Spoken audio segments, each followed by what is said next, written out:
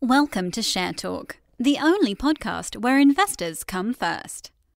Hello and welcome to Share Talk. Today I'm joined by Colin Bird, who's Executive Chairman at Xtract Resources. How are you today, Colin? I'm very good, Zach. Thank you, Zach. How are you? First off, with Bushranger, how are we doing on the grades? What's your assessment of that at the moment? Yeah, that's right. That's pretty topical. Grades. I think I'd start off by saying over the last 15 years, the average grade being worked dropped from 1.13% to 0.62.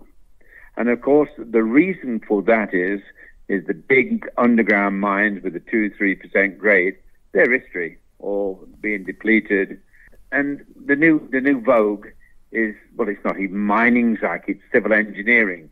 You move as much muck as you can, and it's got to be easy to process. And of course, the Lachlan Fold is easy to process. And, you know, you're talking about projects there of 20 million tons a year. These are big projects. 20 years, 20 million tons a year. So really, you know, you can look at your 2%, but they're small operations generally.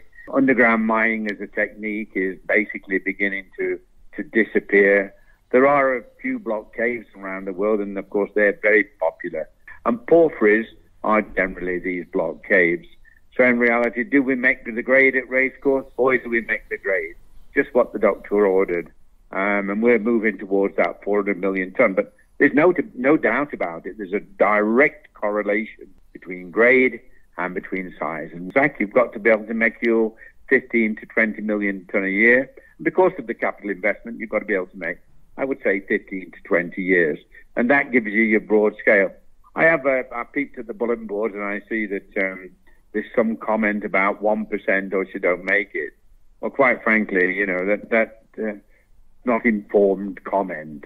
The reality is the average grade being worked around the world now is 0.62. And this company is digging down 600 or 700 meters to get at 0.42 in Chile. So, you know, when we're talking porphyries, when we're talking sunshine mining, talking block cave, we're talking huge tonnages and low grades. That's the nature of the beast. So yes, on a grade basis, we've made the grade. Right, the other, which is also maybe relevant in terms of bulletin board chat, even though one has to always take that with a pinch of salt. The letters AA, Anglo-American. What's the situation on that? Well, as you know, that was a great turning point to me. When I did the deal, and Anglo got a 80% buy-in. You can't second guess other people's companies, but I wouldn't buy 80% of anything. You know, the majors work, and of course they got first option. And let's park Anglo-American and talk about business sense and business practice.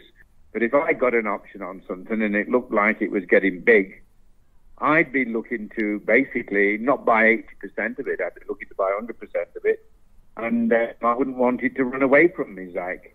So I guess that distancing oneself from the from Xtract and distancing myself from AA Anglo-American, then as a pure business approach, if I was on the other side of the coin, I would be looking at getting in there earlier than later, and that of course should affect the price.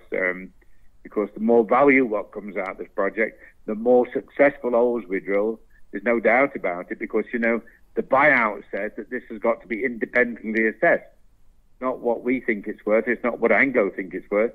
A consulting company would have to basically look at recent sales, would have to do net present value calculations, and 2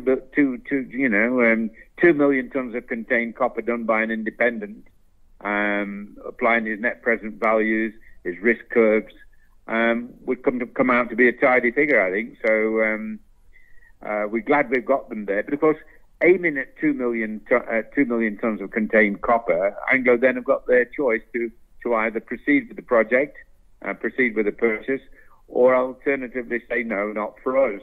And then, of course, we open up the big world, don't we? We open up the big world who it well be suitable to. I mean, Newcrest are very active in the area. Rio Tinto aren't frightened to go underground, as we see in Mongolia. So, quite frankly, there's a lot of companies who would be interested in this project. But it's nice to have, let's say, Anglo-American looking over your shoulder, checking your homework and everything else, checking that what you're doing, and have that option there. In a way, it's sort of better than maybe a joint venture. You are successful, then you would get your price from a multinational. As you say, that's nice to have them looking over our shoulder, and of course we'll be as open with them as possible. And I think you touched on joint venture. One often sees on the bulletin boards again in the papers and news articles and talking about dilution. Right? The worst form of dilution is joint venture. You're giving something away. Let's say somebody offers you 20 million for 10%, 15%. You give it away. You get on their timetable. They spend money at their rate. But I remember in the not too distant past, getting involved with a top company who were agreed to spend in 3 years 12 million. The first 8 million went up in setting warehouses, buying cars, offices being appointed right, left and centre, PR company, and actual money in the ground, Zach. That's the way you find things. I mean, you've got a little company like Xtract spending 550,000, 600,000 on its overheads. Then every penny goes into the ground. And the longer this company can stay independent, Zach, the more value we can bring out and the more our shareholders benefit. So we're not for joint venture. Boy, it'd have to be a very, very attractive joint venture. And it would have to have optionality. And it would have to have a pre-agreed exit.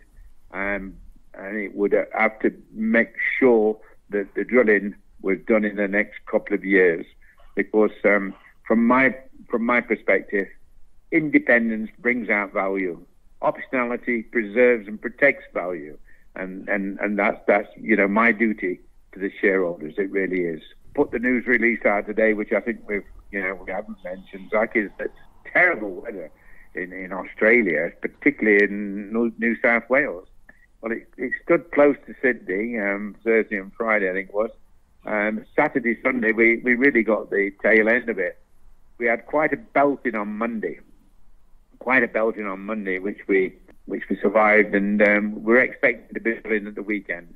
The target is Thursday, but I'm not going to be that optimistic. I always get beat up for being too optimistic.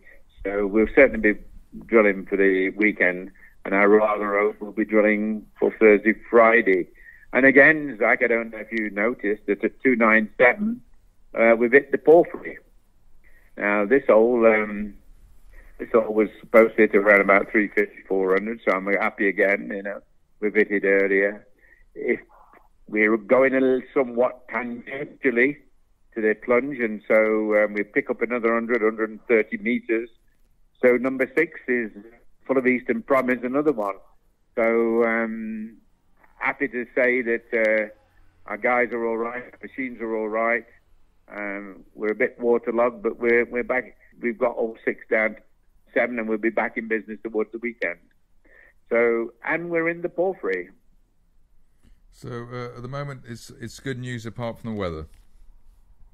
It's good, excellent news apart from the weather, and I'm very sorry for the people that they describe it to me. The geologists do as the 100-year storm. They've never known anything quite like it before. Right. So when that's the pattern. That's the pattern, isn't it? Yeah. We've had it in Dominica. It's gone now.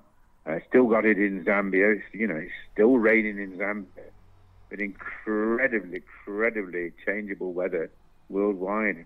Let's see how we go. Colin Bird, Executive Chairman at Xtract Resources. Thank you very much indeed. Always nice to talk to you, Zach. Thank you very much too. Thank you. Thank you for listening. Remember to visit our website for more news and other podcasts at www.share-talk.com.